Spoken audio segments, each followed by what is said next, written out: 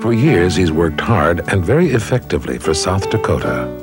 James Abdnor wore many hats. Prior to starting a career in politics, he served in the United States Army, worked as a farmer and rancher, a teacher, and even a coach, which sparked his love for sports. One of my favorite things is watching the Post-22 play baseball. I'm an ardent fan.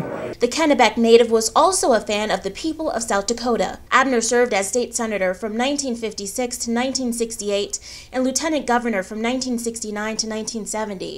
In 1972, the Republican was elected to the House of Representatives. This was strictly a people's election, and they wanted to see a change in direction and a change in policies, and they reacted. And like that, he was elected to the United States Senate in 1980, beating George McGovern for the seat. Apparently some people like this would have to think that I'm not doing the kind of a job, and I just happen to think I'm doing a pretty good job down there. After a 6-year run, Abdnor narrowly lost his Senate seat to Tom Daschle in 1986. You gave me one of the most treasured honors a man can receive.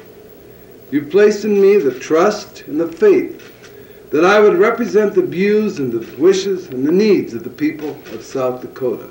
In 2004, Abdnor put his faith and trust in John Thune by becoming his advisor. Great role model, great example, great inspiration to me. Thune's campaign against Daschle was successful, and while Abdnor's official service ended decades ago, his kindness and commitment to the state of South Dakota is not easily forgotten. For many, he'll always be known and remembered as the People's Senator. Taisha Walker, Kota Territory News.